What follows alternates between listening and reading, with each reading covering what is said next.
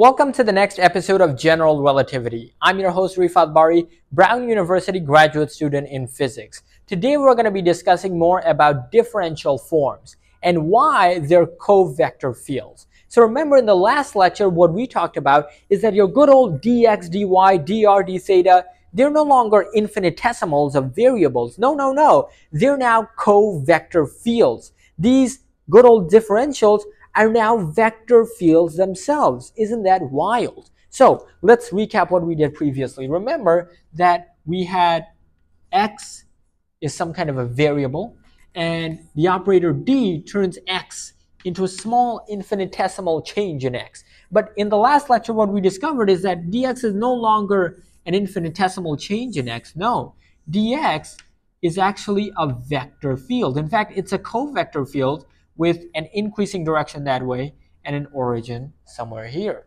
And similarly, dy is also a covector field with horizontal contour lines that increase in this direction and has some kind of an origin. So really what this operator d really does is it takes the scalar field associated with x, and x is negative to the left, 0 in the middle, and positive to the right.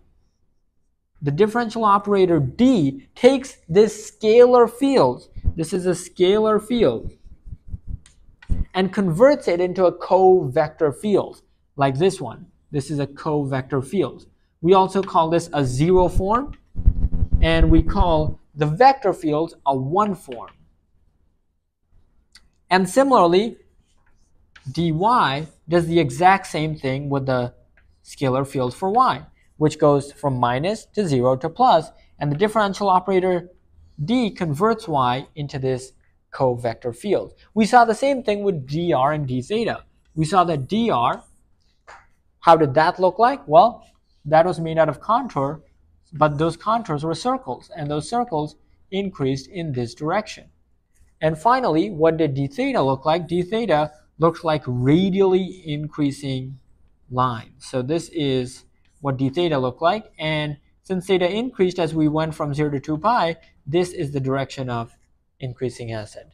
So this is dr and this is d theta. We have completely turned upside down our original conceptions of the infinitesimal variables x, dx, dy, dr, d theta.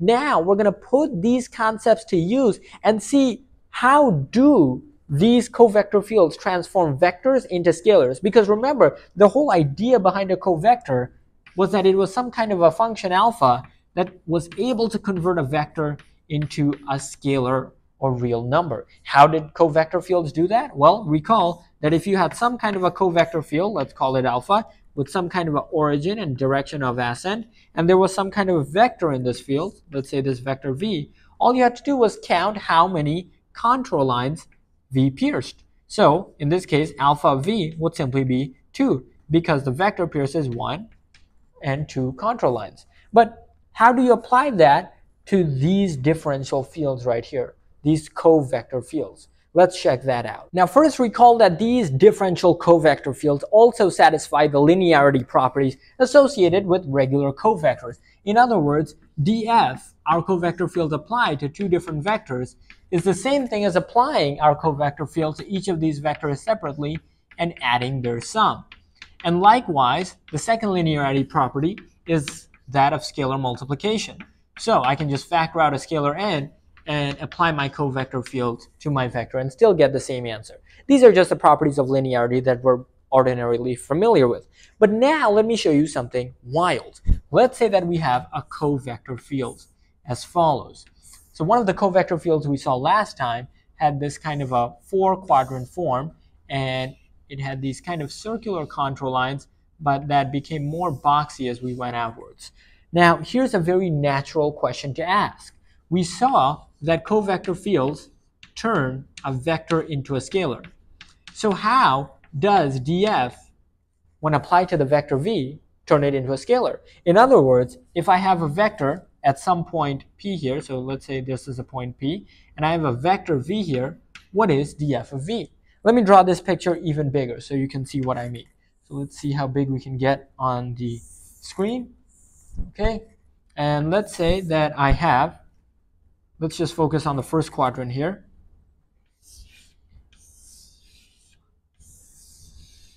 These are the contour lines. Let's say we have a point P right here. So this is a point P, and I have some vector V. Okay, so let's say my vector V is like this. What is, the question is, what is, if this is a covector field for df, what is df of V equal to? Well, you might just say, wait a second, this vector V, it crosses 1, and maybe there's another contour line somewhere here. So it crosses 1 and 2 contour lines. So df of V should just be 2, just like we had with regular old covectors. But not so in this problem, because notice that the covector field changes everywhere you go. At this point, for instance, the covector field looks like this. At this point, the covector field looks like this. At this point, the covector field looks like this. At this point, the covector field looks like this. So the covector field varies depending on where you are, as opposed to our ordinarily uniform covector fields like we had before. These differentials, df, these differential forms, have different covectors at every point. So to alleviate that problem, what we're going to do is focus on this point. Let's zoom in on that point for a second here. So let me erase this, and let's zoom in on that point P. So here is our contour line. Here is my point P.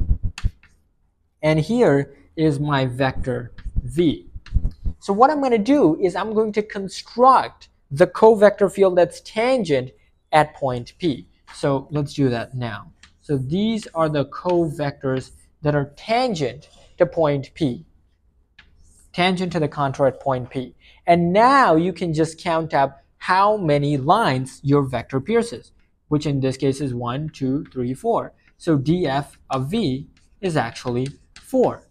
So let's take a look at that in another example. Now let's take a look at another example of differential forms in action. Let's say we have some kind of a contour field, df. Now df can be anything really, but let's say it's one of the fields that we focused on last time. So for example, this is the covector field for df is equal to dr, right? Because r increases in this direction. So this is the direction of increasing ascent for the function. Now let's say I have some point P. So let's say P is right here.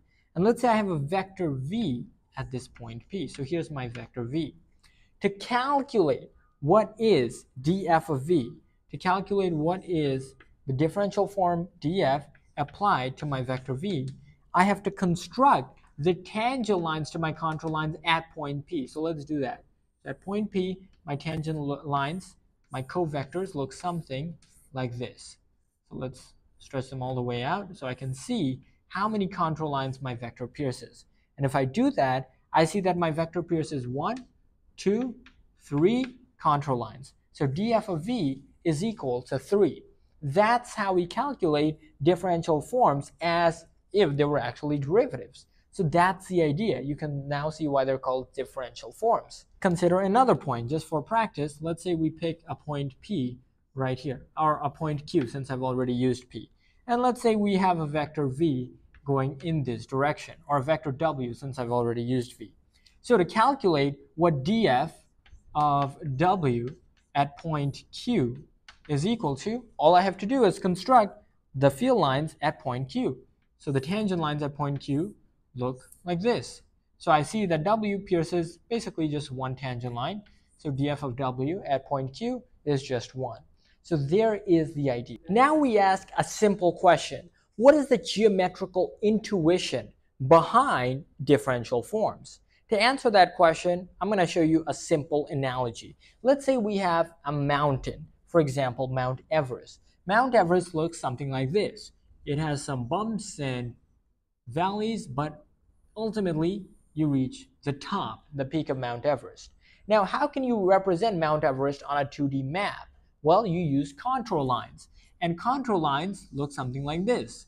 So you have some kind of a wavy outer contour, and this contour represents all the points on the mountain that have the same altitude. So for example, everywhere on this contour, everywhere on this trail might be 300 kilometers. What does that look like on the mountain? Well, this could be some kind of a trail on the mountain that everywhere on that trail, it's 300 kilometers above the ground. So that's what contour lines represent. Now, as you get closer and closer to the peak, the contour lines are going to have denser and denser spacing between them. So they're going to get closer and closer and closer until you ultimately reach the peak right there. Now, these contour lines could represent the covector fields for some differential form df. So the question now is, consider some kind of a point on this contour line. Let's say we have a point P right here, and let's say we have a vector. Let's say we have a vector V. Question to the viewer: what is df, our differential covector form, applied to the vector V? Well, we can see that it crosses two lines, you might say. But that's not the question. What we have to do is construct, we have to remember, construct the tangent lines to the contour at point P, and see how many of those tangent lines our vector V crosses. So in this case, it might be 1, 2, 3, 4, 5, 6. So df of V might be 6. But now here's a question. To understand the geometrical meaning of the differential form, let's say that we have another vector W. W, you might notice, does not go straight up through the mountain. Remember that the differential form is like a directional derivative. And when we go in the direction of the gradient, we're going along the steepest path of the mountain. So W does not go up that steepest path. So new question, what is df of W? Well, it certainly doesn't cross as many field lines, right? It only crosses, for example, 1, 2, 3, and a half.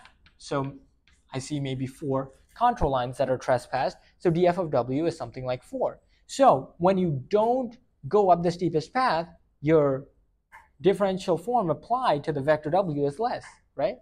And similarly, let's say we do go up the steepest path, but let's say I have a vector U, but it's only half the size of V. So df of U only trespasses 1, 2, 3, 4 vectors, 4 contour lines. So again, you can see that the differential form applied to the vector is smaller. So what's the moral of the story? The moral of the story is that the differential form df, when applied to the vector, any arbitrary vector, it's proportional to the steepness of the function f. Steepness, so this differential form is responsive to the steepness of the function at that point, P. I really should put df evaluated at point P, df evaluated at point P, and df evaluated at point P for all three of these. And second, what does this second example show? It shows that df of V is also proportional to the length of our vector V, so, or arbitrary vector, right?